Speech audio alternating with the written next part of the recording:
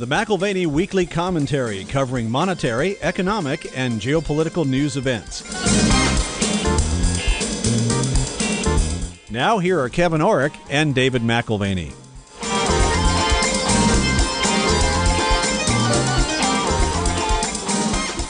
Welcome to the McAlvany Weekly Commentary. I'm Kevin Orrick along with David McAlvany. David, our guest today, wrote a book 10 years ago that was just amazingly prophetic called A Demon of Our Own Design. And Richard Bookstaber, of course, is who I'm talking about. This is a man who understood the inner workings of the way Wall Street supposedly hedged themselves and insured themselves from the downturn that he then was predicting. Well, let me tell you a number of things that I really enjoy about Richard Bookstaber. One, he opens his first book with some of the most memorable lines you'll ever read. Second, he knows the very best Korean barbecue restaurants in Midtown Manhattan. And we've had some very enjoyable conversations there. And lastly, the newest of his books is a real challenge, The End of Theory, Financial Crisis, the Failure of Economics, and the Sweep of Human Interaction. And in it, he's asking a number of questions, one of which, a very important one, in fact, is what is the role of economic theory? What is our understanding of economic theory? And are theories just a partial explanation of the real world? Are they adequate? Do they do their jobs? When we are tied to any one theory, is that in fact what blinds us and makes us more vulnerable? At the end of theory, he's making a statement, he's asking a question, he's looking at the intersection of finance and science, our understanding of the world at a much deeper level. And I can't wait for the conversation today. Yeah, David, just to point out, that book that he had written, A Demon of Our Own Design, was published 1 year before we had the financial crisis, and he called for it. Now, he's also actively involved in trying to keep those types of crises from happening. But now he's applying with this End of Theory book. I love the book, by the way, science called complexity science. And what he's basically saying is the theories that we thought were good economic theories, they break down because there is a dynamic, changing environment, continually nonlinear, that has to be modeled if you're going to try to understand what's going to happen next. I'm really looking forward to the conversation. So Richard Bookstaber spent 30 years on Wall Street, and his focus has been on risk management. When he finished his PhD at MIT, he went on to oversee risk management at Morgan Stanley and Salomon Brothers. He's got experience in your major hedge funds, Moore Capital and Bridgewater, and actually spent 6-7 years working with the U.S. Treasury and the U.S. government trying to fix what went wrong in 2008 and 2009 and come up with a better framework for dealing with crisis. So at this point, working with the University of California and their pension fund, $110 billion pension fund, he's got a broad array of experience. So this is theoretical, academic, but also real-life practical, dealing with the trading functions of some of Wall Street's biggest firms. And we've got lots of questions for Richard Bookstaber today.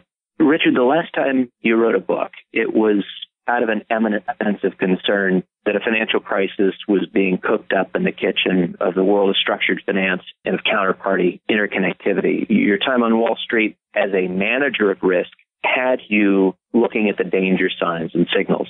That was in 2007, and you spoke up about it in your book, Demon of Our Own Design. Now, 10 years later, I see you looking at the financial markets again, writing in The End of Theory, and you're looking not at leverage as the primary risk in the market, but instead at liquidity. Have we learned enough, in your opinion, from the global financial crisis to avoid the next crisis, or are you writing again with a sense of imminent danger?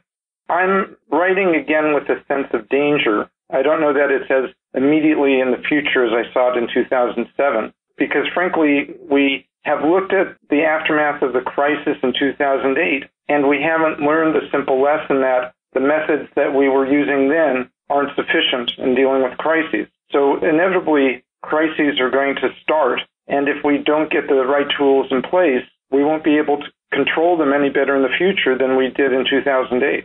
Mathematics has become so central to the way we operate in the field of economics, and that really became popular shortly after the Industrial Revolution. You had explanations, you had theories, today that are steeped in equations, and that, as they call it, neoclassical approach to economics, where it's saturated with math. Looking back, it's failed to anticipate every major economic crisis. And this is what you suggest.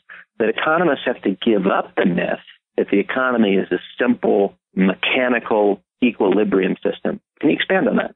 Yeah, so, the problem is that we're people. We're human. We have experiences, and those experiences change the way we interact. And the very fact that we interact changes the environment, and economics misses that because, as you mentioned, it treats us as if we're part of a mechanical system.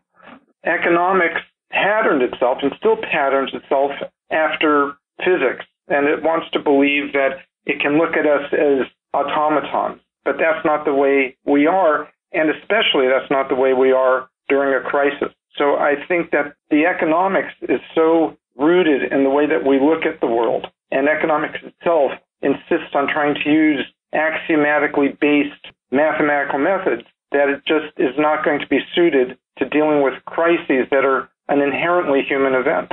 You said in your book that when we take human nature into account, and when we amplify that by the effect of crisis, what do you find? We find manifold failures in economics, failures that require a different approach to understanding crisis. So you write about the end of theory. That's the title of your book, the end of economic theory as we know it. Where do we go if the old theories are in essence inadequate, perhaps not dead because they're still practiced by economists, but no longer really workable?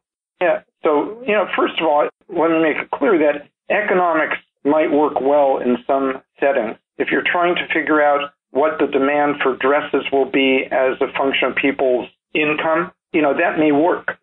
But when you talk about a crisis, you have some difficulties. And let me just go through 4 characteristics that I think really pinpoint the problems of economics in dealing with crises. And it might be that they affect economics more broadly, but really a crisis is the refiner's fire. That's where the issues are going to be most manifest.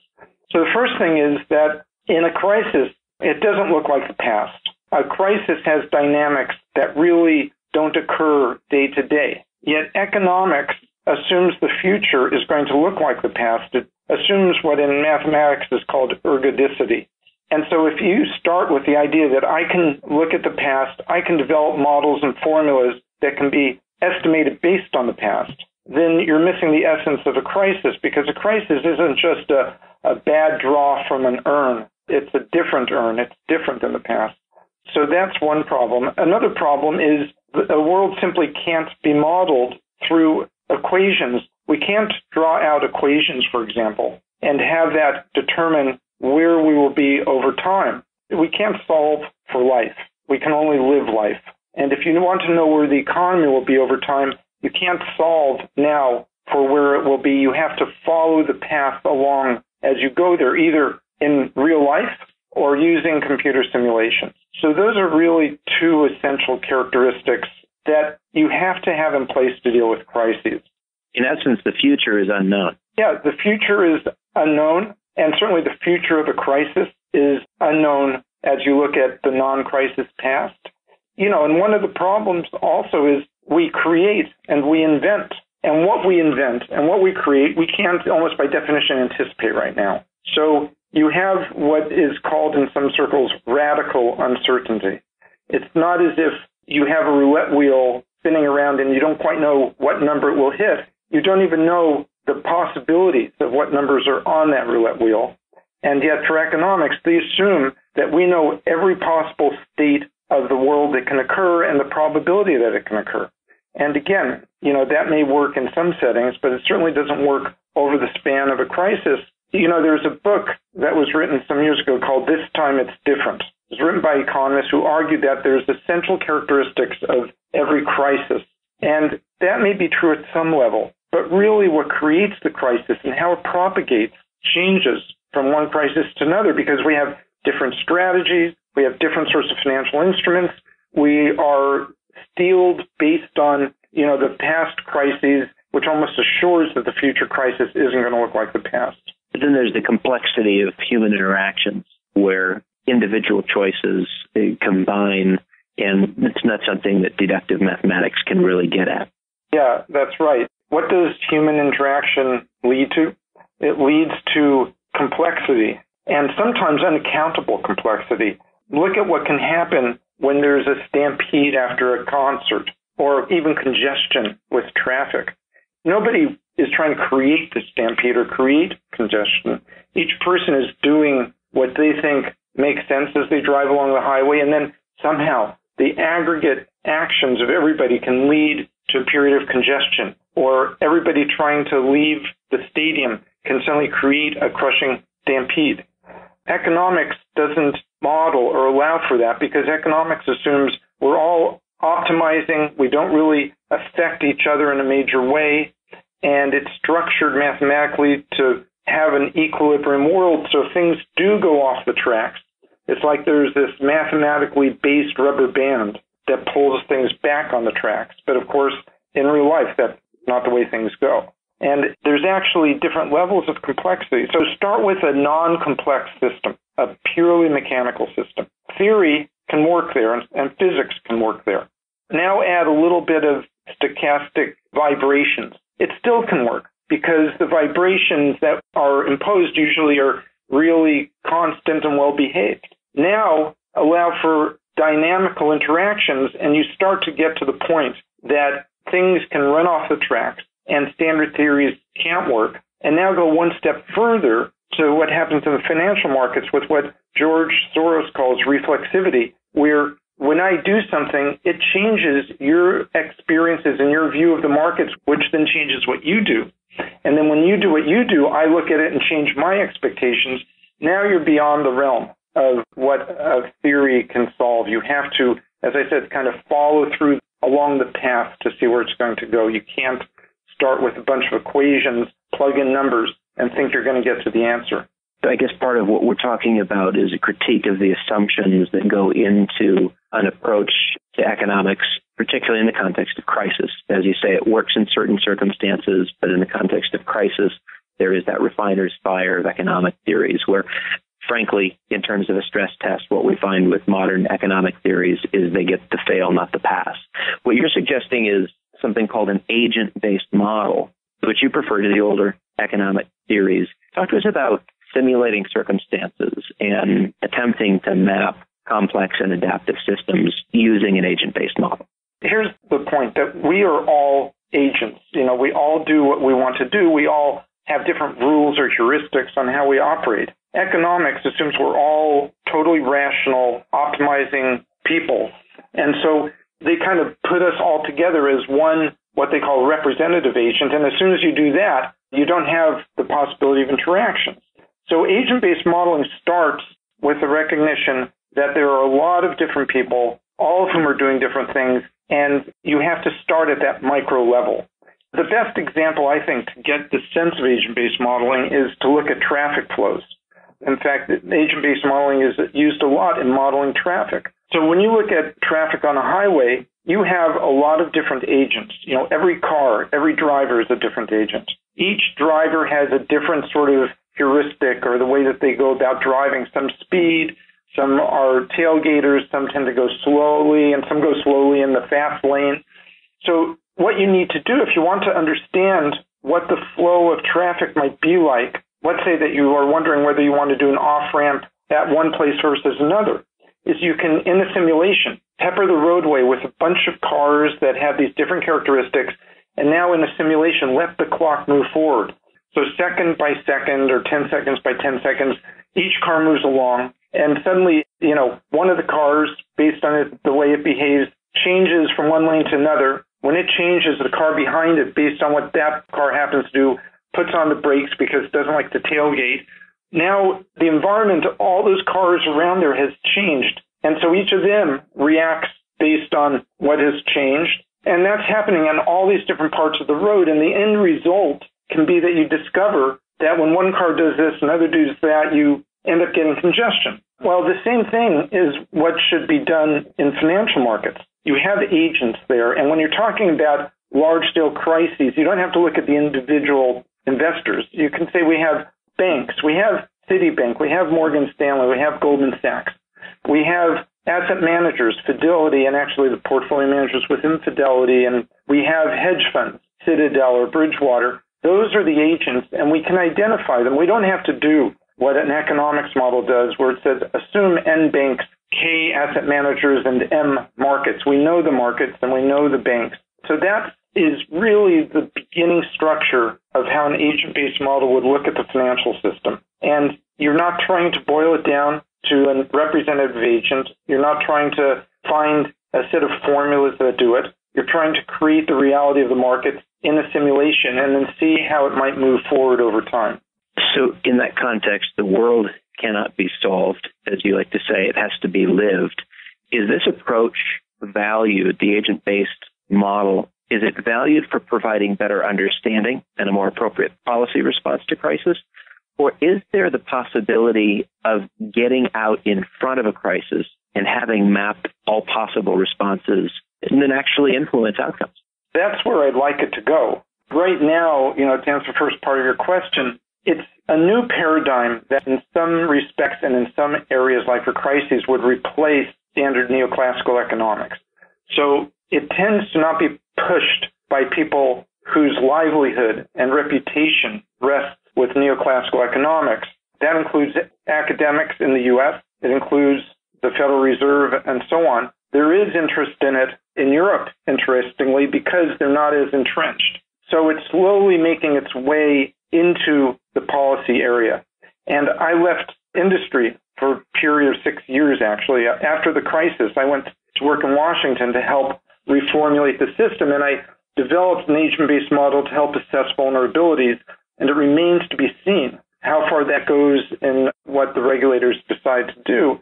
But I actually believe that agent-based modeling can be used to try to understand and get ahead of a crisis. Not to predict a crisis necessarily, although it's like in the military, you may be able to understand where the vulnerabilities are in your defense, but you may not know exactly where the enemy may try to come in. So we can understand the vulnerabilities and anticipate, kind of have a war plan, a battle plan in place, so that when something happens, we can say, oh, I understand which agents, which institutions in the market are under pressure.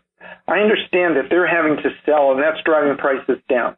I'm seeing prices go down 5, 10, 15, 20%, and because I understand the dynamics, that is a big pension fund or sovereign wealth fund or whatever, I am willing to go in and buy. Because if I buy 25% down and things recover, I've made a lot of money. But the very fact that I'm buying helps to dampen the crisis, because the reason prices are dropping more and more is some people are being forced to sell, and there doesn't seem to be anybody on the other side. So my argument is not to try to get this model in the hands of regulators. They tend to be really slow on the draw, although if they have it, that's great. It's to get it in the hands of people who have capital at the ready, to make them more willing to go into the market during times of market dislocation. And when they do that, they can help maybe not stop the crisis, but dampen it. You say that a financial crisis is an emergent phenomenon that has broken through the containment vehicles, and that what is locally stable can be globally unstable. And this sounds like what you just described, understanding the interactions between players and some of the cause and effect, perhaps mapping out what responses would be under pressure. Talk to us a little bit about emergent phenomena and, again, that idea of global instability. So, think of what goes on at each institution. I've worked in a lot of different areas. I've worked in banks and broker-dealers. I was in charge of risk management at Solomon and Morgan Stanley. I've worked at hedge funds, some of the bigger hedge funds, More Capital and Bridgewater. I've worked in government. Now I'm working at a large pension fund. Everybody in these organizations has a serious concern about risk management. They all are trying to be prudent in what they do. Just like every car on the roadway is trying to be prudent in how it drives. It's not trying to create congestion. But the problem is, if all you do is look at your institution and what you're doing and don't understand how what you do might change the environment and change how other people act, you're missing the essence of what creates the crisis. And this agent-based methodology is used to try to understand the nature of stampedes and congestion. So it's not being applied in an unusual way when we try to do it for crises. But that's the point, that everybody can be locally prudent. Everybody within their organization can do what they think makes sense. But the end result on a global basis can be globally, let's say, imprudent or globally unstable. And that's the essence of when you get a crisis, when, as you said, you're kind of breaking through the containment vehicle that is embedded in standard institution-specific risk management. You borrow from some scientific ideas that go back better than 300 years. You talk about the three-body problem as an illustration of how modern economic theory falls short in the context of crisis. As you just said, you've got an institution that thinks about themselves and maybe one other entity, but not beyond that. Maybe you can review for us how the interactions of multiple factors make the assumptions of stability within the system hard to swallow, not practical, unreasonable. People might say, okay, fine, you're talking about interactions and stampedes and areas where standard mathematical methods can't deal with the problem, and ask, but how often does that happen? And my answer is that type of problem exists almost everywhere where humans are involved. And to get that point across, I go into what you're talking about, this three-body problem. So this problem is one where, let's say you have in a model 3 planets. They're just out in space all by themselves, and they're rotating around each other. This is a very simple problem. There's just 3 planets. Their interactions are very well defined based on simply the velocity relative to each other, how they're moving in the 3 dimensions of space, and gravitational force, which is very well known. Yet, generally speaking, if I show you right now where those 3 planets are, what their masses are, and the direction each one is going, and I say to you, give me a formula that will tell me where those planets will be, say, 3 months from now, you can't do it. You can do it for some specific cases, and so we can do it, for example, for our solar system, but broadly speaking, you can't do it. The only way you can figure that out is in a simulation, follow those planets second by second, see how these interactions lead them to go, and sometimes they'll just fly apart. More often than not, they just fly apart. But when do they do it, and how do they do it? You can only know by following along that path. So my argument is, if something that simple, where there's no uncertainty, it's all mechanical, can't be figured out using mathematical methods, why do we think that they can be useful when you have many institutions, a lot of uncertainty, and the various heuristics and rules of thumb that people are using? Between traffic as an example and the three-body problem as a motivation, I think you kind of get to the point where, in my mind, the need for something like agent-based modeling is pretty apparent. Focus in your first book was on complex, interconnected systems. Certainly leverage played a significant role in the last crisis, and there are a variety of ways for leverage to proliferate. I know bank balance sheet leverage has come down since the global financial crisis. What are your impressions of derivative market expansion, corporate balance sheet leverage increasing, margin debt exceeding all-time highs in nominal terms and as a percentage of market capitalization? Is leverage no longer the factor it was during the last global financial crisis?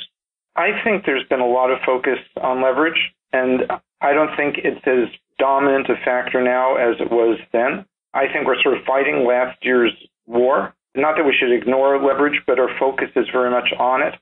There's another side to the scissors. Leverage is important, but another thing that's important is liquidity, the capacity of the market to absorb any flood of selling that occurs. So leverage creates the need under some shocks to have to sell into the market. If you lower leverage, the amount of selling will reduce. But what happens to prices is determined by the level of liquidity in the market. So you can have less selling, but have prices still drop a lot if nobody's on the other side who's willing to buy without a big concession in price. And my feeling is that we need to start focusing more on the potential illiquidity of the market. And people are starting to do that to some extent, but it's a very difficult problem to deal with. But I would say that we need to know 3 things if we want to deal with crises, and actually an agent-based model, these 3 things are paramount. We need to know leverage, because we need to know at what point people may be forced to sell, at what point might they be starting to get margin calls. We need to know liquidity, so that we understand how much prices might be driven down by that selling. And we need to know where the pockets of concentration or crowding are in the markets, so that there could be a lot of people trying to run out the door at the same time. And if we just focused on leverage, we're only focusing on, one part of the problem. Well, you're kind of an interesting intersection. As you said, you spent 6 years working on reformulating the system, working in D.C. You were able to have a direct impact on the Dodd-Frank legislation and influence the Volcker rule. But here we are in a world where those pieces of legislation actually add some pressure to the liquidity issue you just described. How do we look at liquidity in the world of Dodd-Frank and the Volcker rule, where market makers are actually discouraged from playing the role of liquidity provider to the market? This is a very important point. I support the Volcker rule because you don't want the market makers, the banks, to also be trading against their clients, which is essentially what the Volcker rule prevents from occurring.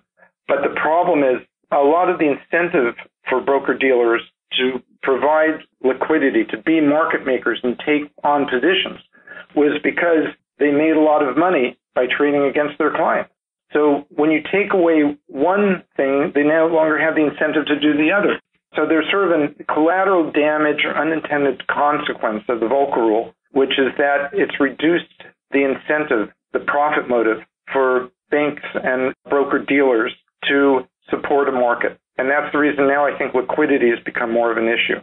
I don't know quite what the solution is for that because I would not want to repeal the Volcker rule and go back to where we were. It might be over time that other institutions take up the slack and take on the role of being market makers and supporting the markets. And actually, in the extreme events, it could be that the institutions I was talking about a while ago, the big sovereign wealth funds and pension funds that have a lot of cash on the ready, can provide that function when you really need extreme levels of liquidity. We have a new mega buyer in the market, which are your index funds. Where investors have gone from owning individual stocks to prioritizing an exposure to a sector via an exchange-traded fund. So you get the mega buyer on the one hand. Do you really have a mega market maker on the other side? Should you see liquidations out of those ETFs? Because on the one hand, you've got blind purchases being made. You just want a sector, not a particular company. There's really no discrimination in terms of a particular company within that sector. But if you have a blind purchase, you also have a blind liquidation. How does the market absorb the kind of liquidations that we might see with the transformation of that new mega buyer in the market, those ETF or index funds? The answer is they probably won't do it very well.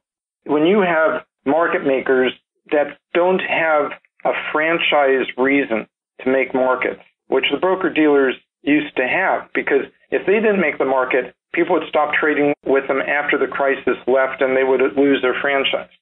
But if you sort of have anonymous groups and they decide, boy, this is getting pretty dicey, and they pull back, that's the end of the liquidity. And we saw that to some extent with the flash crash where, some stocks dropped to 1 penny. I wouldn't say that would occur again, but that's sort of the most dramatic example. And ETFs are really, it's good to point those out because certain types of ETFs could be a focal point for this. If you have an ETF on the S&P 500, it's not so much of a problem because the S&P 500 itself is extremely liquid and trades very quickly, just like the ETF does. If you have an ETF, say, on high-yield bonds, there's a sleight of hand going on because it appears with the ETF that you can buy and sell intraday very easily, that you're in something that's very liquid. But high-yield bonds are not really liquid. Some of them almost trade by appointment. And it doesn't bother us day to day because when we're doing a little bit of trading back and forth with ETFs, there's people on the other side. But if things really go off the rails, as I was saying, the actual cash market, the actual high-yield bond market under the ETFs will not be able to trade with the speed that the typically retail investors expect, given what they tend to be able to do in normal times with the ETF. And the same is true with the sort of ETFs you're talking about that are based on factors, based on specific industries and so on. So we haven't had a real testing of the ETF market, but I think there's potential for dislocation. The fact that the ETFs make it appear as if there's a lot of liquidity and you can trade very quickly, but the reality of the underlying market is not the same, can lead to big problems in the case of a major market dislocation. I kind of want to segue to something a little bit different, but still borrowing from the ETFs. If we take another look at sort of the current market context, how do you assess risk in an age of limited price discovery? You mentioned high yield bonds. Current yield on European high yield debt is about 2.8%.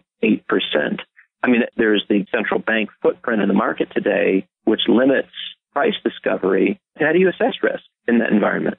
So I can tell you what risk managers do to try to assess risk, and I'm a risk manager, and this is what I do, at least this is part of what I do, is you look at the behavior of markets and assets over the past, and you measure the risk that they've had. You notice that this asset, a stock, tends to move up or down 0.5% or 1% in a typical day. Worst cases, it might move up or down 3 to 5%.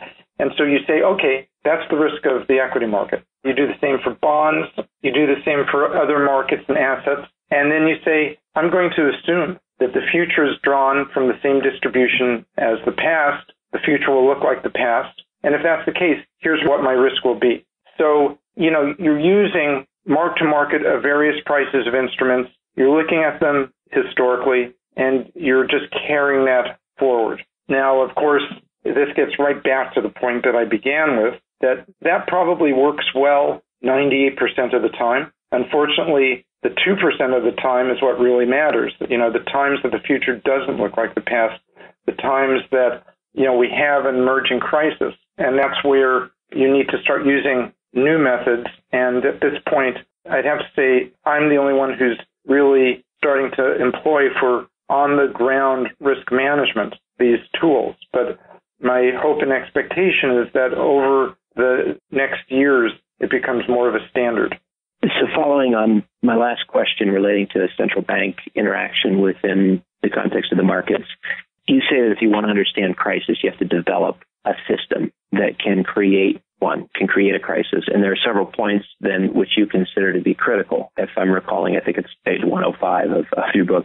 When you discuss the context being an important factor, you mentioned that we're humans and we need to allow for heterogeneity. And this is what comes to mind for me when I think about heterogeneity.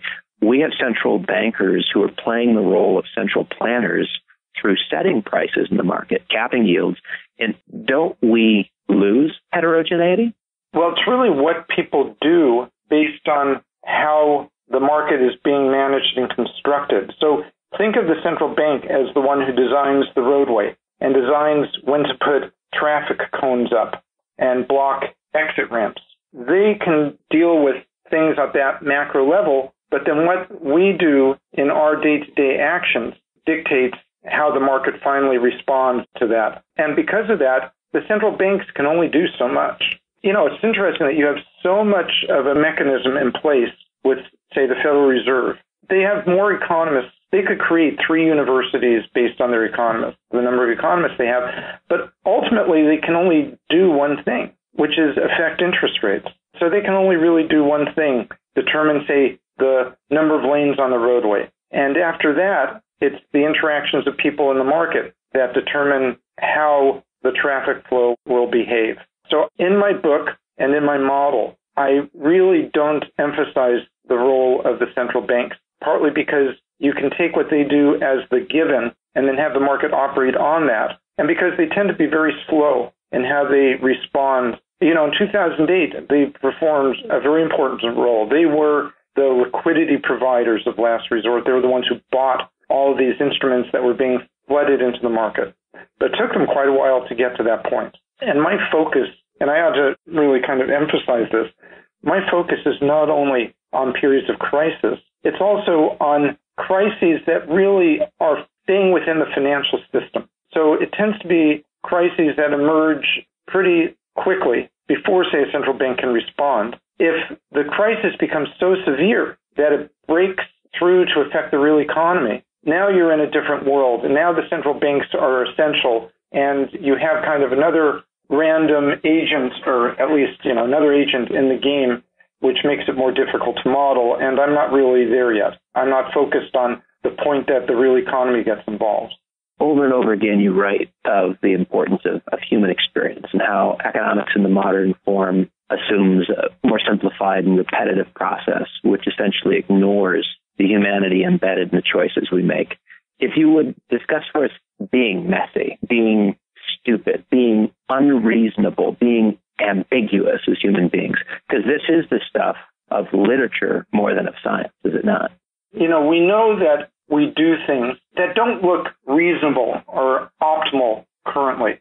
That's part of human nature. And sometimes, we'll say, well, that was just stupid. And sometimes we are just stupid. And we have to account for what George Soros in his theory of reflexivity calls fallibility. We sometimes just don't get it right. When we look back, we say, I can't believe that I did that.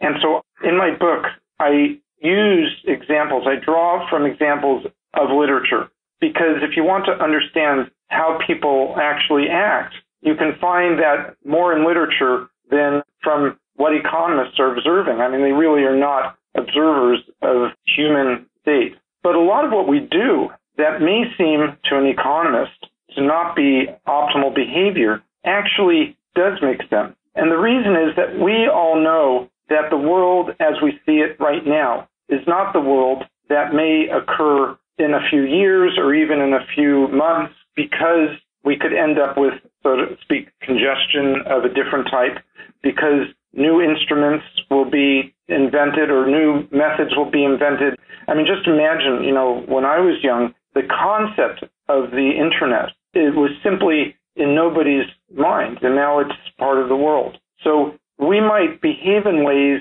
that don't seem optimal in the world as we see it today, because we kind of have the sense that things can change in ways that we can't totally anticipate. So we aren't so fine-tuned to where we are today. I use an example. I used it in my book, A Demon of Our Own Design. I also refer to it again in my current book, The End of Theory, of the cockroach.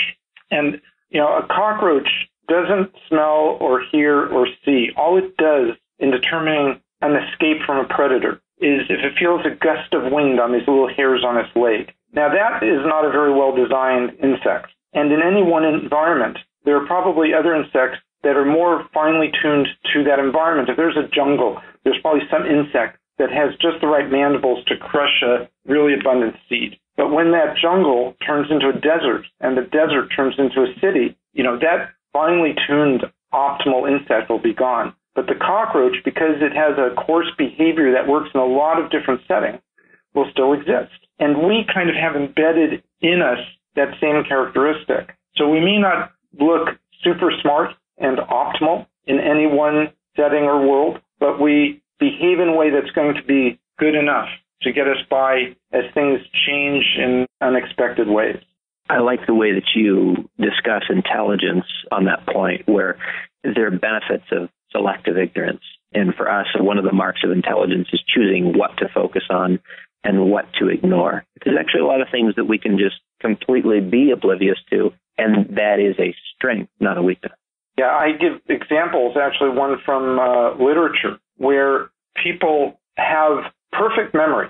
They can remember everything, something that we might think an optimally designed human would have. One of these is by an Argentinian novelist who I cite a number of times in my book, Borges, or some people pronounce it Borges. He has a number of novels sort of pose limitations on humans, some of which, we may not even realize are there. And he has, in one of his short stories, a man who falls from a horse and afterwards, for some reason, and he, by the way, fell from a horse and had a head injury. This person falls from a horse and has a head injury, but his head injury leads him to have perfect memory. He can remember what the clouds looked like on a day 4 years ago. He can remember every crack in every ceiling he has seen. But the problem is it actually limits him, because he can't have creativity. He can't know what to ignore and what to focus on. And so, for example, if you even tell him a short story, he can't really follow it, because each word you say invokes other images that he's had from years ago. So while it would appear that our need to be selective in what we remember and what we focus on, and the fact that we seem to ignore information is actually a benefit, and if we did the opposite, we would be paralyzed. But there's this assumption in the age of big data that there's many things that we can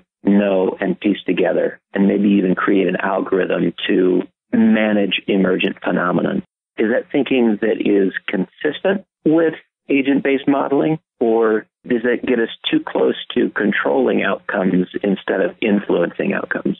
There are areas where I think artificial intelligence and its use of extensive data can help with complexity, but keep in mind, it's using algorithmic methods, it's using simulations, it's not trying to set an equation to solve, it's trying to see how things have been done many, many times and get rules based on that.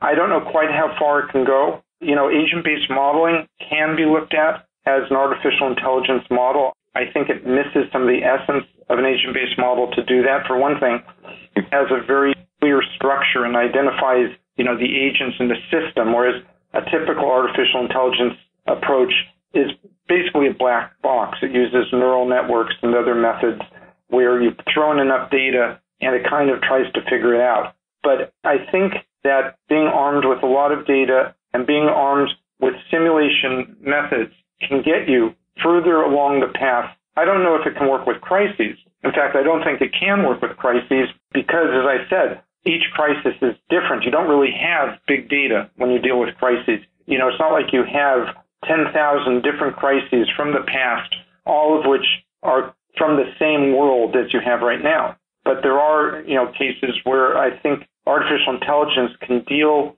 with the essence of a world that has dynamical complexity and that can have the issues that arise from it, what we call emergence, different sorts of congestion and so on. 3 more questions for you. One is kind of back to the topic you lingered on in your first book. Complexity is not actually an accidental attribute of the financial system. As you argue, complexity is manufactured by Wall Street to gain a competitive advantage. How would you advise avoiding a similar outcome to 2008 and 2009, where gains were essentially privatized from the risks that were being taken through complexity created, but the losses ended up being socialized? So, to the example of 2008, one example of that was that banks would create increasingly complex derivatives that essentially the user couldn't figure out, and that only they would be able to intelligently trade. So they could create sort of a monopoly for that market where there was an informational asymmetry, where they had a better sense of the instrument than the market did. And there are many other cases of that.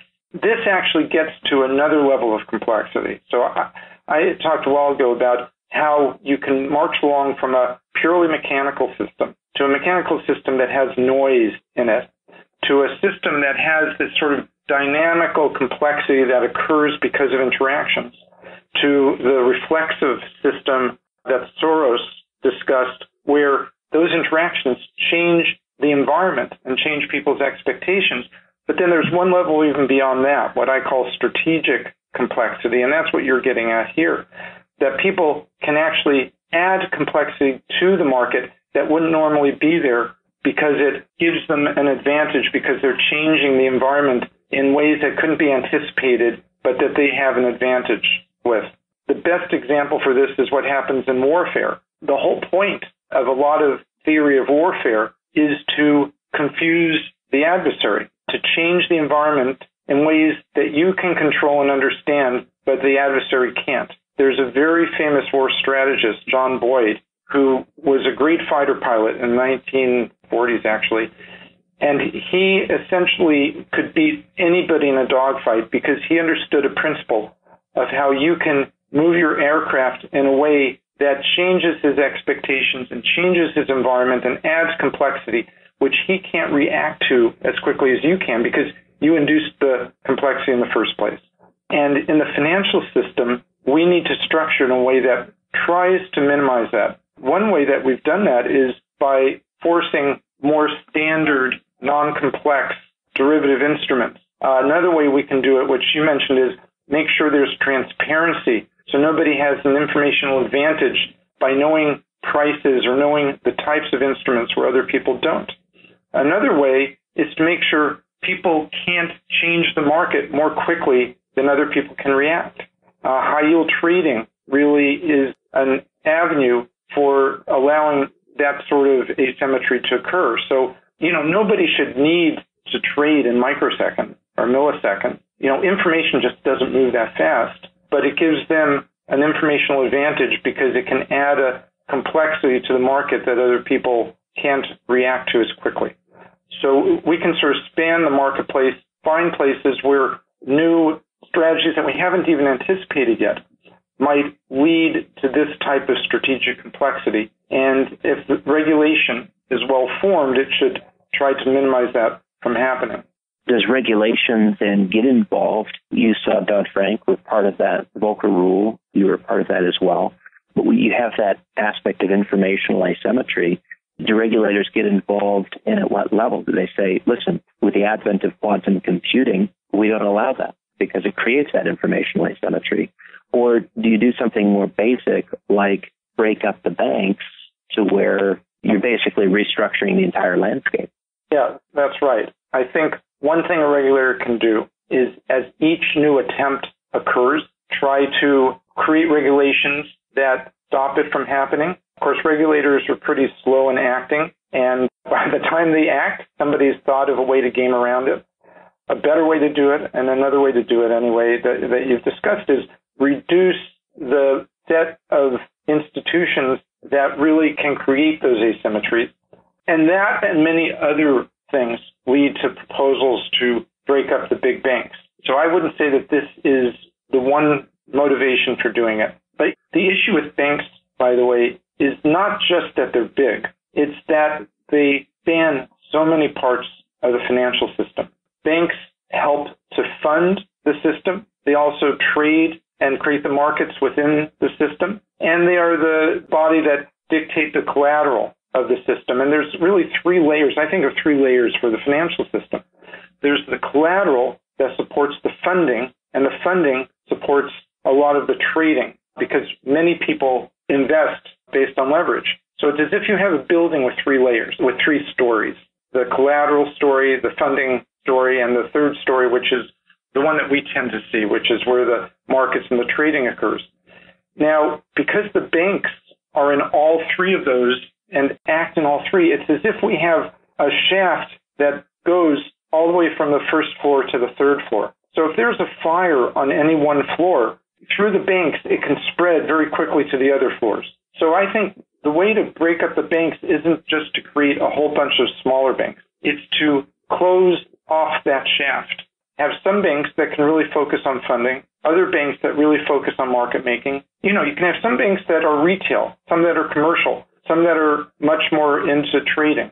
But when you have banks that really can do all of those functions, a problem in one area can propagate much more easily and much more quickly to another area. So in the end, the agent-based approach is there to dampen the effects of crisis. Where does it need to be adopted to have the greatest impact, positive impact on the human consequences of crisis? I mean, we're talking policy circles, academic institutions, corporations, the financial institutions themselves. Who needs to adopt it to improve or mute the negative impact, the human consequence of crisis? The most natural place, the place that people would think of first, is with the central banks and regulators. The problem there, as I've mentioned, is, first of all, they would be slow to adopt it because they very much are bought into a neoclassical approach. And even if they did, they'd be very slow to act. The second place people would think is in the institutions that they know, the banks, maybe the hedge funds. The problem is we'd like them to be the solution to the problem, but they probably almost always will be the problem because they're the ones who have leverage. They're the ones who dictate the amount of liquidity in the market. So you sort of have crossed off the list the usual suspects. You've crossed off the list the institutions we tend to think about. What's left? It's what are called the asset owners, pension funds, and what I've talked about, sovereign wealth funds, which essentially are very big pension funds that are run by the countries themselves. The reason I focus on them is that, first of all, some of them are very, very big. A lot of them are in the hundreds of billions of dollars of assets. The other reason is that they don't lever. And because they're not levered, they can't be forced out of a market through margin calls. And the third reason is that they have a very long-term horizon. A problem with a hedge fund is not only that it's leveraged, or a problem with a bank is not only that it's leveraged, is that they have to account to their investors either every quarter or every month. So they have to take action, and they can't say, hey, we invested we put money into the market during this crisis. It's down another 20%, but we have confidence that ultimately in another 2 months or 5 months, things will revert. They can't do that. Whereas a pension fund or sovereign wealth fund can do it. They may not have the will to do it, and that's another issue. But they do have a long horizon, and much like actually the Federal Reserve, in this case, they can sit on a problem longer than the problem exists, if it is a liquidity and leverage-induced problem. So that's really where I would be focusing. And the thing that's interesting is I got my PhD in economics. No place in my coursework, and probably no place in the coursework of 90% of people who are getting PhDs, is the term asset owner or pension fund even mentioned. Well, we've lingered on the theoretical for most of our conversation today. I wonder, at a more existential level, what worries you today when you look at the financial landscape and you know that there's issues endemic in China? Maybe it's the shadow banking concerns. You know that here in the U.S. market, we've been in it through a period of very low volatility. There's a variety of factors that you could say, gosh, this just isn't healthy. What are the things that you as an individual investor look at and say, this is not good? Just to make clear, I don't really look at things as an individual investor. My focus is really on the institutions that I'm working for. I'm actually a terrible individual investor because I just don't focus there. But the two issues that I'm concerned about are, number one, the shadow banking in China. There's a lot of overhang of leverage. There's a lot of credit issues that aren't fully understood and aren't easily managed because they're not within the center of the large banks. That can lead to credit issues, which can then spread. Now, where does it spread? If it's really severe, it can spread to our economy because we sell a lot to China. We get raw parts and products from China. The most immediate effect would be in the rest of Asia, in the emerging markets you could think of Asia. And we also sell a lot there. And so if they have problems and have less ability to consume, or they see greater risk and they don't want to hold their money in risky assets and so on, that will affect us, although I think the effects for us will be pretty muted compared to what would be going on in China itself and in Asia. But in any case, I'm not the only one. This is a pretty big topic right now. Look at China. The other area where there maybe it's not that much focus, although I think among a number of professional investors there's starting to be focused, is on the fact that we're in a very low volatility environment right now. What that means is if you look at, say, the equity markets, the stock markets, prices just don't bounce around as much as they used to. And that makes us think that there's a lot of stability, and because of that stability, we're willing to borrow more money and lever more. We start to institute strategies that depend on lower volatility. If basically things are moving around half as much, you're willing to borrow twice as much. And banks are willing to lend you twice as much if they think this is the way the world will be. But volatility tends to be mean reverting. That is, there tends to be kind of a level of volatility that long term we tend to get back to. So there almost certainly is going to be a time, and it might be in the next months, it might be a year or two from now, where volatility increases. And when it increases, the lenders, the banks will say, now risk is higher. We're not willing to give you as much funding.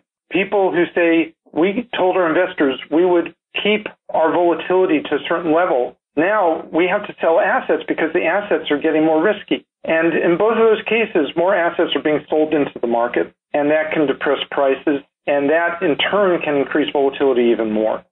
So I think looking at volatility is an area, because it has a lot of secondary effects that really can trigger a lot of these dynamics that I allude to when I talk about agent-based modeling. And there's strategies and there's instruments that are really tailor-made with the assumption of a low volatility market. Richard, I look forward to our next conversation. I hope it's as it was many years ago over Korean barbecue somewhere in Midtown Manhattan.